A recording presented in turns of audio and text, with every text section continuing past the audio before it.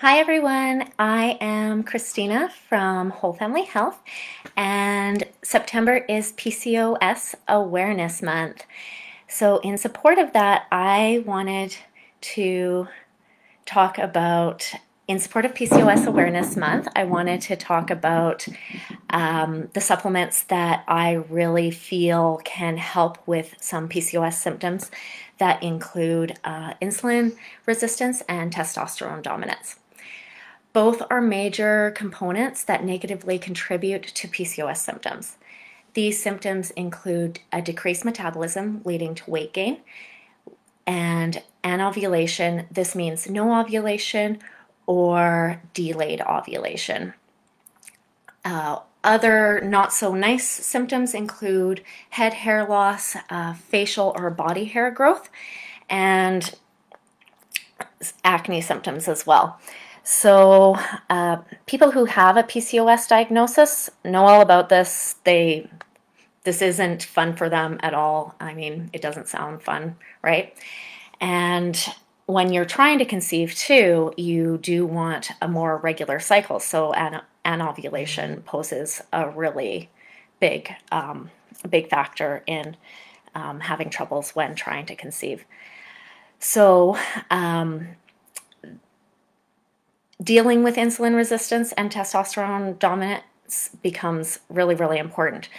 And here's a bit of physiology lesson for you. If there is insulin resistance, this means that the cells of the body are not responding efficiently to insulin, making it more difficult for the cells to get glucose from the bloodstream. So basically, it means that if the cells can't get glucose and absorb it from the bloodstream, that will lead to the ovaries producing too much testosterone. And and too much testosterone in the ovaries can actually create less follicle development, which leads to anovulation. So you can see how when you're trying to conceive, if you're not ovulating regularly, then this kind of creates some frustration because you don't know when your fertile window is. And if you don't know when your fertile window is and you're having a really long delayed cycle, you could be ovulating on cycle day 20 when what typical cycles, if you have a 28-day cycle, your ovulation is anywhere between cycle day 12 to 16. But if you're having a 60-day cycle, your fertile window could be cycle day 30 or it could be later. It just leads to a lot of confusion. So that's why I did want to discuss ways that you can support your cycle by using supplementation. And supplements can be really great because you are doing something daily to help to contribute to having a more regulated cycle, and it contributes to your fertility. Before I get into my supplements, I did want to make a small shout out to the supplements brand that I will be talking about. We do at Whole Family Health, we use different brands, but the ones that I will be demonstrating today, they're BioClinic. They are a Canadian company, and they do a lot of testing for efficacy and safety. So that's one of the reasons why we do carry BioClinic, but they're not the only brand that we choose to carry. But they are one of the top ones that we do carry.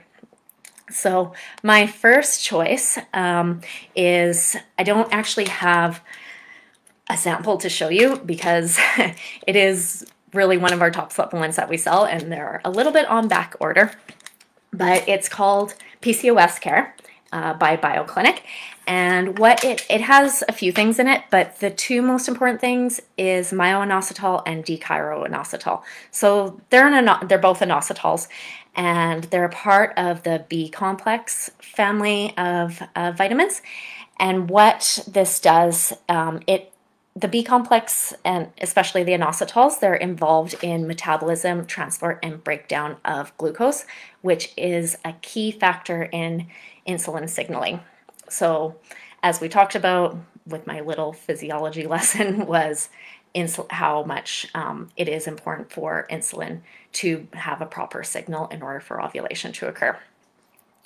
My second choice, probably one of my favorite supplements, I'm a little bit biased when it comes to N-acetylcysteine because I find that it is such a great supplement because it can work on a variety of things, but for today's purpose, I'm going to mainly talk about how it benefits PCOS. So N-acetylcysteine, I know it's a mouthful, but NAC for short. And NAC actually is an amino acid that helps to replenish glutathione. Glutathione is one of the most powerful antioxidants our body needs.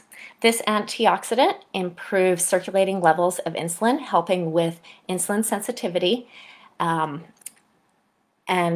again, we're talking about the whole insulin thing. So yes, we need the body to be sensitive to insulins in order for ovulation to occur more regularly. The added bonus of having and using NAC if you have PCOS and you've been prescribed letrozole or Femara, is that NAC actually can help support its effectiveness while protecting the ovary cells because it's an antioxidant. So if you are on letrozole or Femara to help aid in ovulation, NAC is a really great supplement to be assisting with that as well. So my third choice is an omega-3.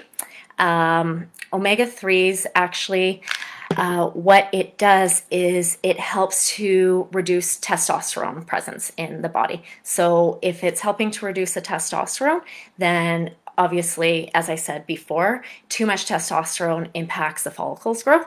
So it will help with ovulation regularity and menstrual regularity.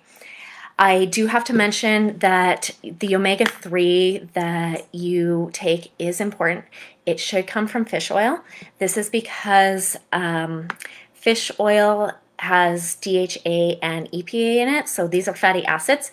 And these fatty acids actually, they make the most impact on testosterone. So that's why if you're not getting it from fish source, and only getting omega-3 from a plant source doesn't have the DHA or EPA fatty acids.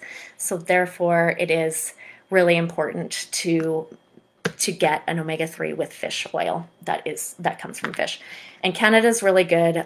They do test their fish oils for heavy metal toxicity, so there's no worries about being exposed to heavy metals when you are taking fish oils. I also did want to mention, so those were my top 3 ones for insulin resistance.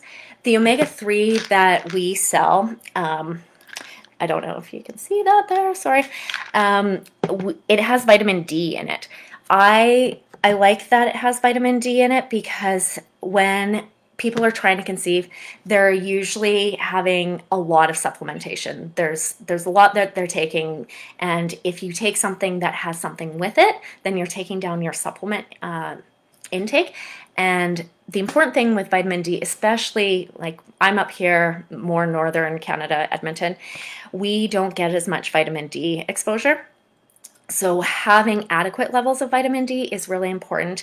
There was a study done in 2017 that was published by Fertility and Sterility that said that women who had adequate levels of vitamin D were more likely to get pregnant and maintain a pregnancy. So I do typically suggest vitamin D for a lot of women just because we are so far north. If you're unsure about your vitamin D levels, then you can always ask your doctor to see where you're at if you're not wanting to supplement, but really it is a good thing to supplement with. That being said, it is also important to mention you should always be speaking with a healthcare professional about your supplements because it's important to know what dose you're taking. Sometimes some supplements don't mix well with medications, and it is really important to get the most benefit out of whatever medication that you're taking and to make sure that they're working to the best of their ability. So you don't want to be messing around with any medications. So please speak to a qualified healthcare professional about any supplements before you start using them. And so thank you for joining me tonight. There's